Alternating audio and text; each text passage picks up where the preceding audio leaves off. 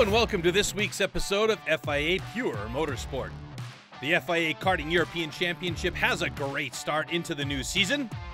The second edition of the Rally Andalucia promises amazing rally sport and a great field of drivers.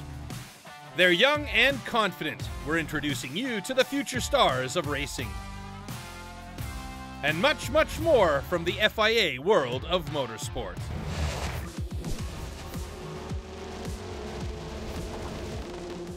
Amazing drivers, tough weather conditions, and an epic location.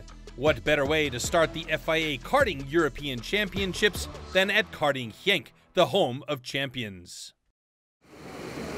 In the OK Junior category, Ian Eichmann starts the final from pole position on home soil with reigning world champion Freddie Slater alongside him, but on the outside line, a big disadvantage.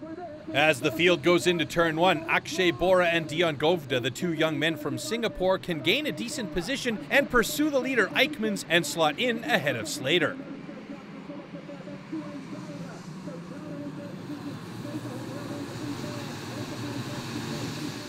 Up front, Eichmanns is already defending, eagerly hoping to capitalize on his early weekend form, having won 4 times in 5 heats leading up to the final.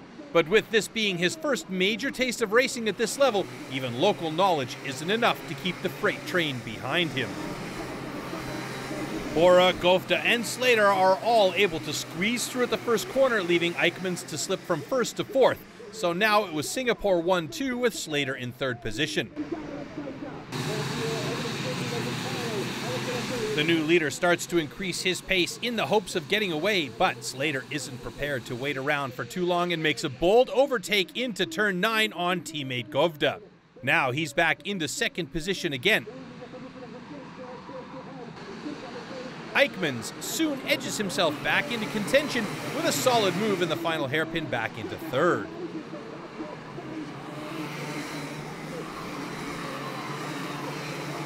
Slater has been hunting down Bora, and when the moment presented itself to the young British driver in turn 1, the world champion didn't need to be asked twice. Freddie Slater is now in front. The reigning world champion is totally in command. Having been one of the fastest drivers from qualifying, then with 3 wins and 2 third places, he has more than justified his position at the front of the field in Genk.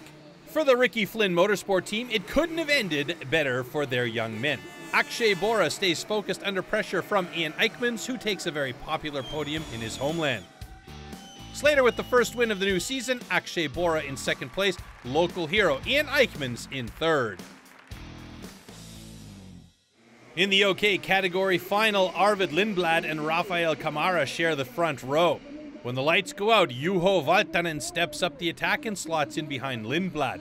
As the field makes its way to the far side of the circuit, Andrei Zhivnov steps up his own attack and makes his move on Camara to move into 3rd.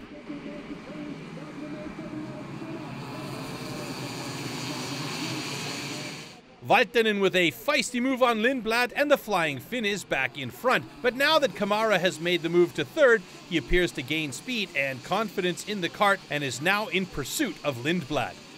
It won't take long, and at the end of the lap, Camara is through, making a clean break on the inside line. Lindblad needs to bounce back fast. Reclaiming the place would give him the upper hand psychologically, but Camara clearly knows that and doesn't let him have a chance to pass him on turn 1. The next task is clear: catch Valtanen before Lindblad can pass again.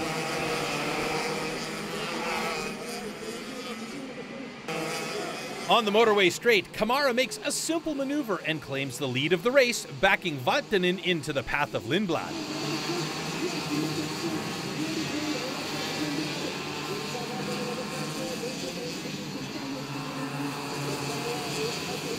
Camara then starts to push in order to increase the lead, and it isn't long before Lindblad makes his own way past Valtanen.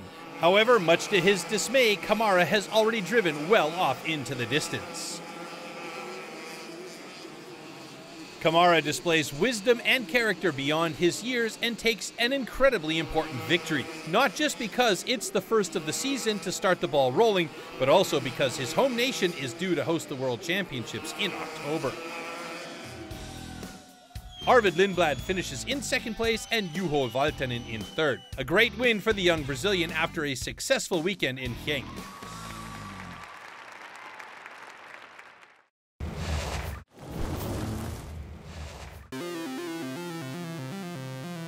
Safety is the most important issue in motorsports, especially in karting, where the youngest drivers live their sport with a lot of passion and commitment.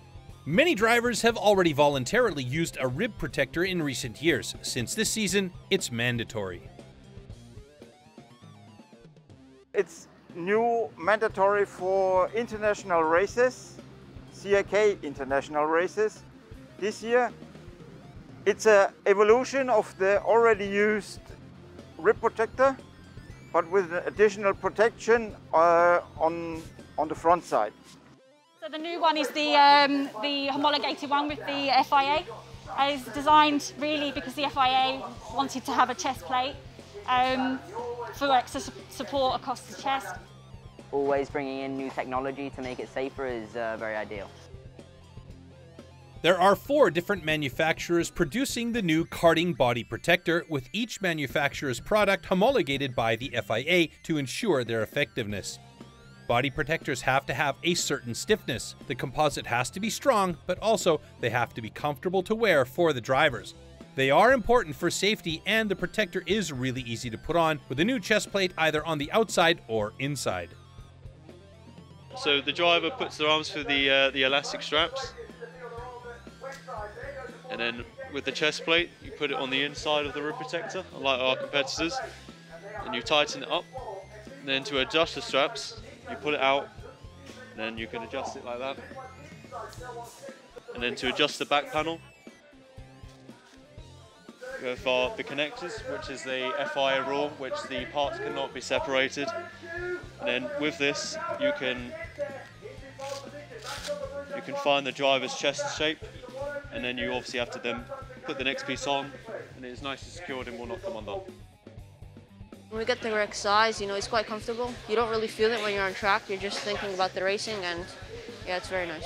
The karting body protector not only helps in the unlikely event of an accident, but also in other aspects of the race. When we're driving, there's high G-forces and we're pulled to either side of the seat, also over big curves, which we have to hit at some tracks. It just sort of helps absorb some of the energy and some of the impact to take relieve some of the stress on our ribs and our body. And with the new front plate, the chest is also protected. Everything in place for a spectacular and safe season.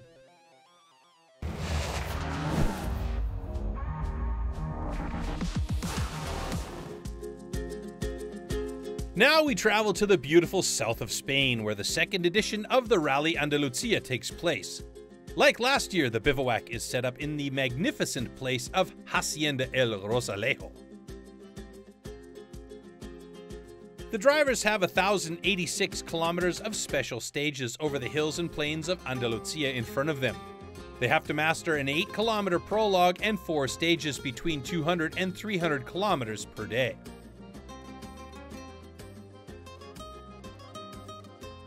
Last year's champion Nasser Al-Attiyah in his Toyota Hilux Overdrive is again the top favorite, but he faces serious rivals led by Yazid Al-Rajhi. Last year we do well, we win some stage. I think we win 3 stage, but I think this year we try to win more and win the rally. The rally starts with a short prologue. Although counting towards the overall result, the prologue's principal purpose is to decide the start order for the first stage. Nasser Al-Attiyah shows his good form from the start, maneuvering his Toyota through a narrow stage.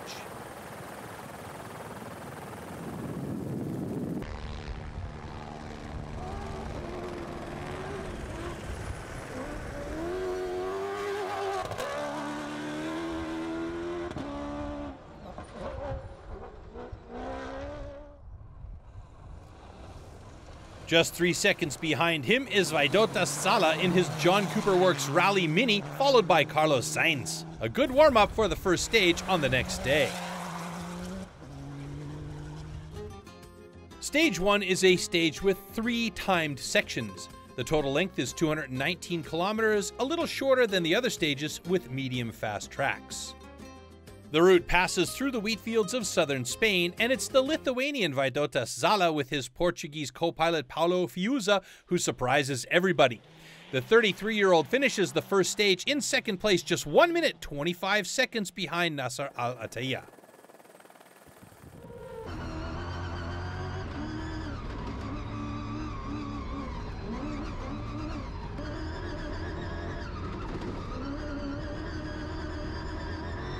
The three-time Rally Dakar champion won the prologue so he could choose his starting position for the first stage. He decided to start in third place behind Al Rajhi and his eternal rival Carlos Sainz, the perfect tactic. While Sainz is losing time behind a slow Al Rajhi, Al Attiyah and his co-pilot Mathieu Baumel have the times of the biggest rivals in mind and no slower opponent in front of them. A very successful stage for the favorite team. I'm really quite happy, to win all the stage, and we have leading now, and yeah, it's look like in good way, and we try to do every day like this. After stage 1, Nasser Al Attiyah leads the Rally Andalucia by 1 minute 25 seconds, just ahead of Aidota Sala. Carlos Sainz is sitting in third place. Stage 2 is the longest stage of the Rally Andalucia with a total of 451 kilometers. This is the special stage that takes the competitors the furthest from the bivouac, all the way to the province of Cordoba. The competitors start the first special in the hills. It's more technical, especially at the start. The second section is faster, sometimes very fast. The leader, Nasser Al Attiyah, makes one mistake and loses between 50 seconds and 1 minute, and then tries to make up the time afterwards. Although he is very fast, he finishes third on the second stage. Yazid Al Rajhi has his best stage so far. Despite a slow puncture on the second special, he finishes second. But no one can beat Carlos Sainz on this day. In his first rally in the Mini John Cooper Works Rally, the Spanish legend finally manages his 4x4 and wins his first rally raid stage in a 4x4 since 2011. With this win, he's now in second place, just 1 minute 26 behind Al Attiyah. Aidota Sala is in third, but almost 5 minutes back. Stage 3 is the fastest special of the rally, over 300 kilometers in one go, cut only by refueling. It's very quick with a fast pace. Carlos Sainz tries everything to cut into the lead of Al Attiyah and pushes his Mini Cooper to the limit, but the Qatari doesn't give him a chance. From the start, he is in full control of the stage and is extending his lead in the overall standings.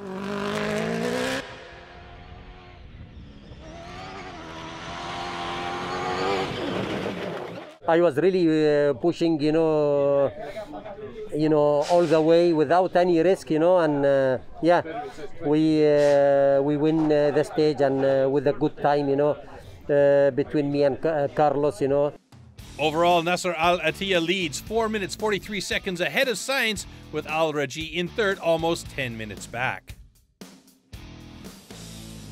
The last stage of the Rally Andalucia, 296 kilometers with many climbs and descents in the hills.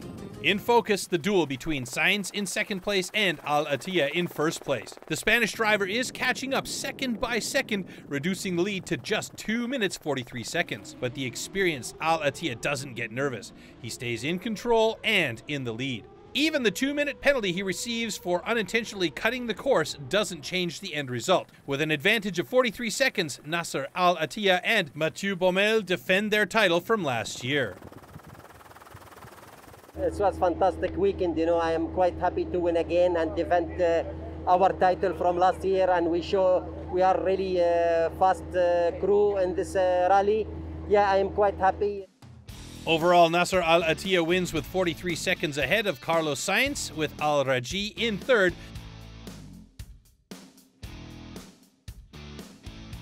An emotional end to a great rally weekend in beautiful Andalucia. The first round of the FIA European Hill Climb Championship took place in Boticas, 150 kilometers northeast of Porto in Portugal.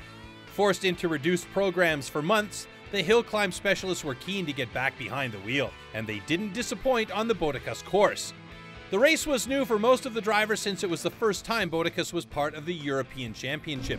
It offers a superb 5-kilometer course with a high level of safety.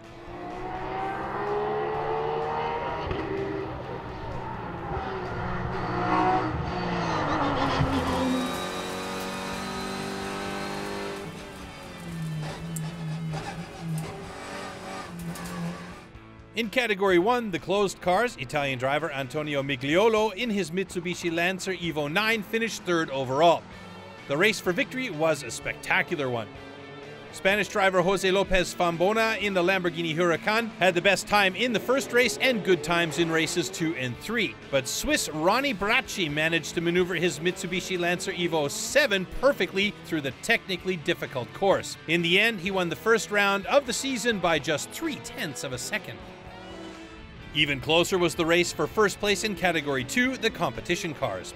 The first round was dominated by Italian drivers, Diego De Gasperi finishing third.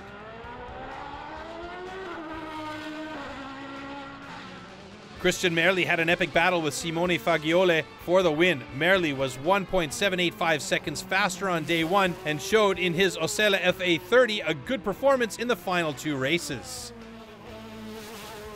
But Fagioli took the gamble of fitting his Norma M20 FC Zytec with 4 new ultra-soft tires for the final climb, a gamble that paid off. He set a new course record with a time of just 1 minute 57.455 seconds for the 5,030-meter long racetrack and beat his fellow Italian driver by the smallest of margin, just 32 thousandths of a second.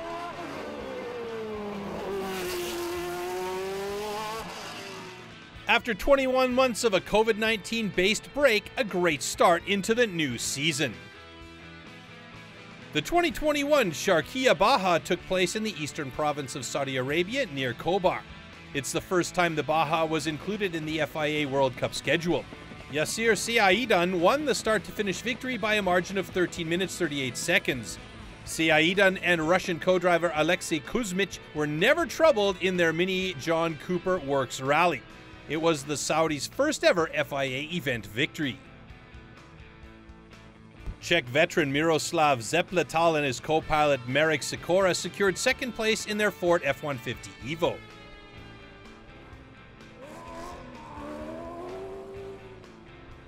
Show and emotions during the first round of the 8th season of the Italian F4 Championship. On the French track of Paul Ricard, the Russian Kirill Small from Prima Power Team won race 1 after having led it from the beginning to the end. But then Tim Tramnitz from US Racing took over. After his second place in the first race, the 16-year-old German driver dominated and won race 2 and 3. He now leads the overall standings with 68 points in front of Kirill Small, who has 40 points. The next round of the F4 Italian Championship will take place in Misano, Italy.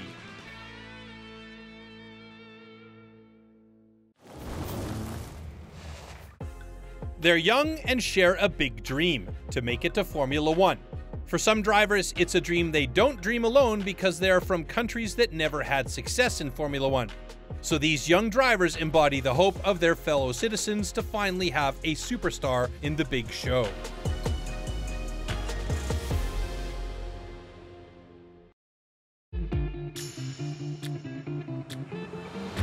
Hello, I'm Cem Bolukbasi Bölükbaşı from Turkey. I'm 22 years old and I race for Black Hearts Racing.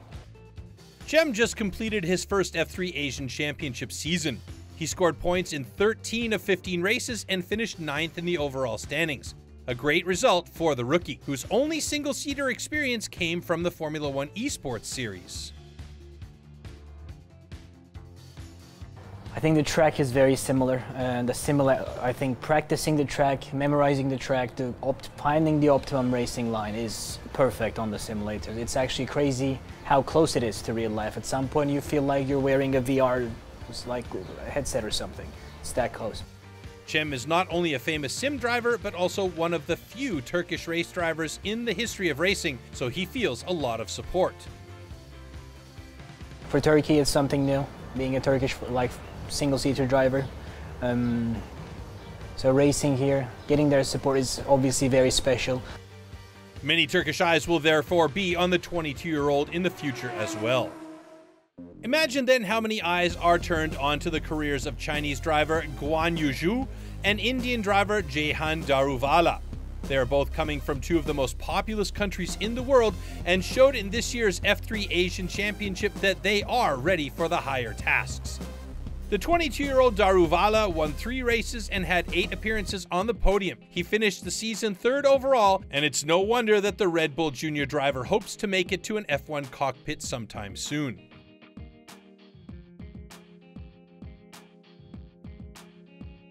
Guan Yuzhu is also just 22 years old, and he is arguably the Chinese driver who is the closest to Formula One.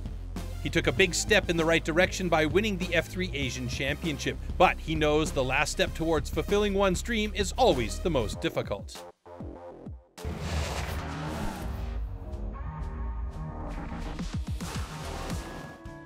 Round 2 of the 2021 FIA European Historic Rally Championship takes place in the Czech Republic with the 29th edition of the historic Vltava Rally.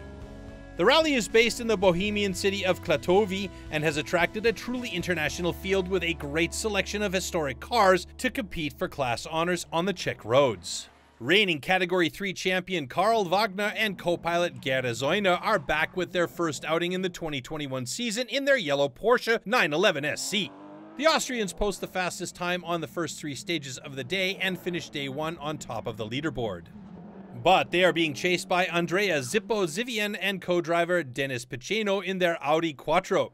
The Italian driver wins stages 4 and 5. The Audi Quattro finishes day 1 second overall behind the Porsche. Both cars belong to Category 3, which are cars manufactured between 1976 and 1981. Swedish driver Anders Jonsson in his Porsche 911 Carrera RSR 3.0 is pushing hard, but finishes day 1 third overall, already 54 seconds behind first place, but 22 seconds ahead of the Ford Sierra Cosworth of Daniel Alonso and Candido Carrera, which was the fastest Category 4 competitor. 2 Czech drivers in their Opel Kadett GTE 16S have a great performance on day 1. Miroslav Janota in the number 10 Opel and Wojtek Staff in the number 12 Opel conclude the first day with a top 10 finish. A great rally day for the 2 locals.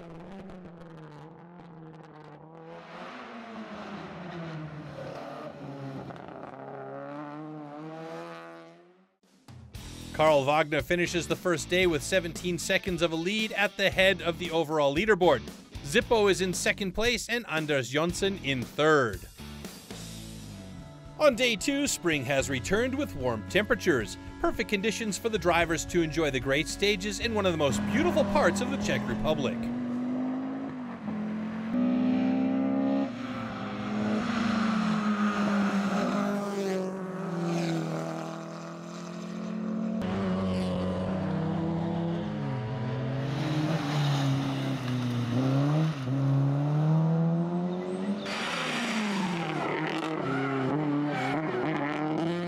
Antonio Parisi and Giuseppe D'Angelo in their red Porsche 911 S2.0 score their second Category 1 victory for cars constructed 1969 or earlier.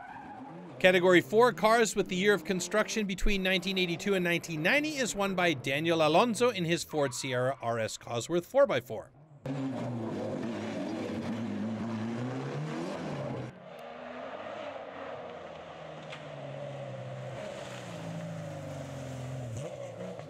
The number 9 Porsche of Anders Jonsson is hampered by slight gearbox problems. That allows their opponents to close the gap. At the end of the day, the number 12 Opel of Wojtek Staff is just 2 seconds behind, but the win in Category 2 belongs to the Porsche.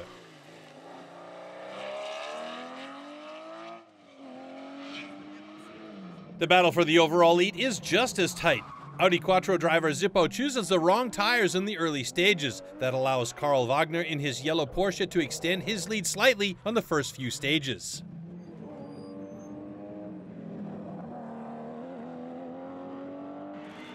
Before the start of the final 22-kilometer-long stage, Zippo is just 0.7 seconds behind Karl Wagner.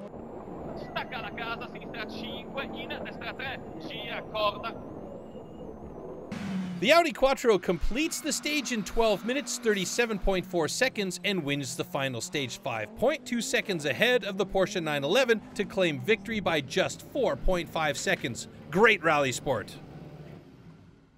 Yes, I'm really happy because it was in a crazy race, because for the weather we make a mistake for the choice of the tire, but after the last 3 stages, we push very on the limits, and it's a fantastic victory.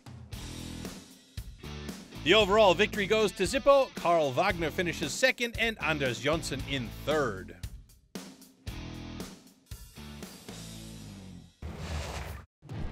That's it for today. In the next episode of FIA Pure Motorsport, we'll bring you Formula Regional action from Paul Ricard. We'll visit the second round of the FIA European Karting Championship in France. And tires guru Kees van de Grind reveals the secrets of good tires. Till next time, take care, everybody. Ciao.